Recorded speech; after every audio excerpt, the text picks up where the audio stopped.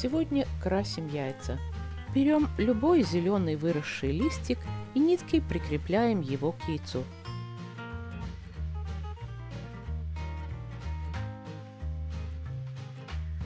Яйца сегодня крашу в красной луковой шелухе. К воде добавляю немного уксуса и соли. Затем кладу туда яйца.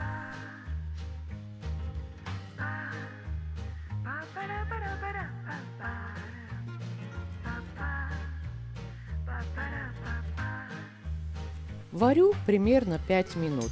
Затем просто накрываю крышкой и оставляю до полного остывания. После того, как яйца остыли, снимаю с них нитку и листочки.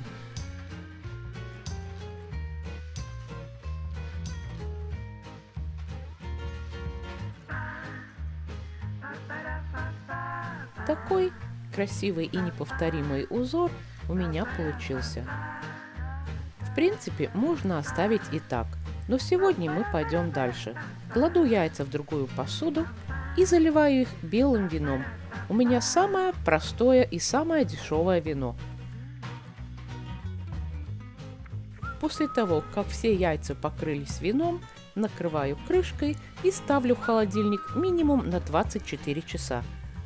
После того, как прошло время, яйца выкладываю на бумажную салфетку. Не вытираю, а оставляю на салфетке, чтобы они полностью высохнули. В конце у меня получилась вот такая блестящая красота.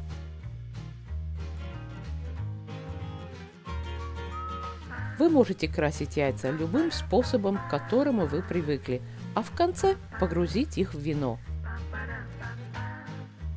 Самое главное – выдержать время и дать им высохнуть, и у вас обязательно все получится.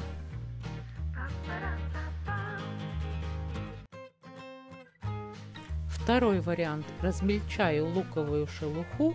Если у вас не получается руками, можете это сделать в блендере. Беру простой лист белой бумаги формы А4, складываю его в несколько раз и мелко нарезаю ножницами.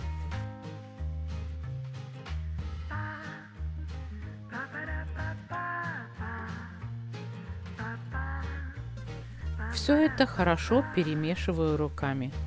Затем беру белое яйцо, окунаю его в воду и кладу в заготовку, переворачивая яйцо, чтобы все хорошо прилипло.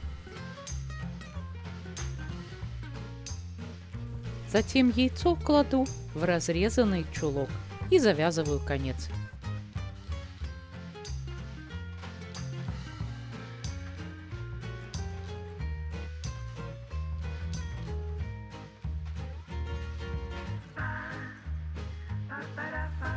Луковую шелуху вместе с бумагой выкладываю в кастрюльку, кладу туда яйца и заливаю водой.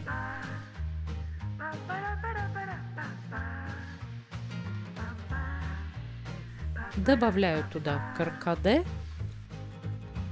уксус и соль. Затем ставлю вариться. После того, как вода закипит, варю 10 минут. По истечении времени снимаю с огня и оставляю в кастрюле еще на полчаса. Через полчаса выкладываю яйца в холодную воду. Затем снимаю с них чулок и очищаю от лука.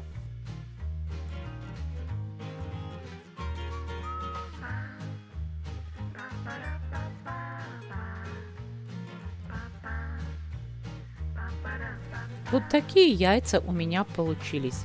Теперь вытираю их бумажной салфеткой. Затем мажу их растительным маслом, чтобы они блестели. И лишний жир снимаю той же бумажной салфеткой.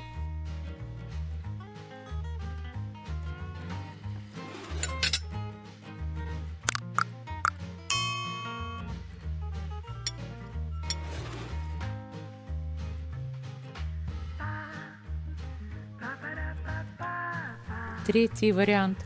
В кастрюлю наливаю воду и добавляю туда куркуму.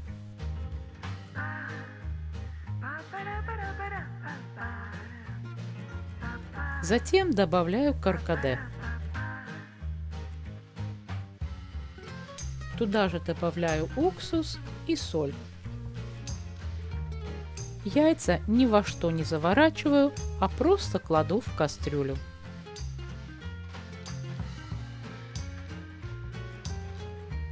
Варю их 10 минут, после чего снимаю с огня и оставляю в кастрюле еще на 40 минут.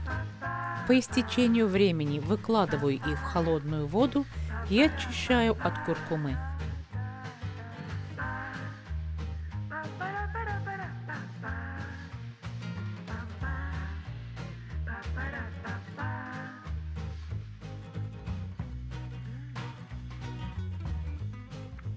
Вытираю их бумажной салфеткой, а затем натираю маслом и лишний жир также снимаю салфеткой.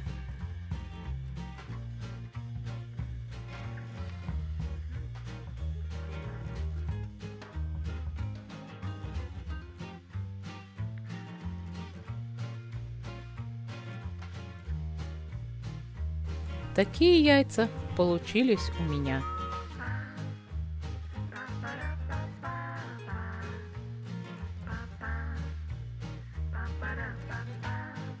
Надеюсь, что вам к этому празднику хоть один из вариантов да пригодится.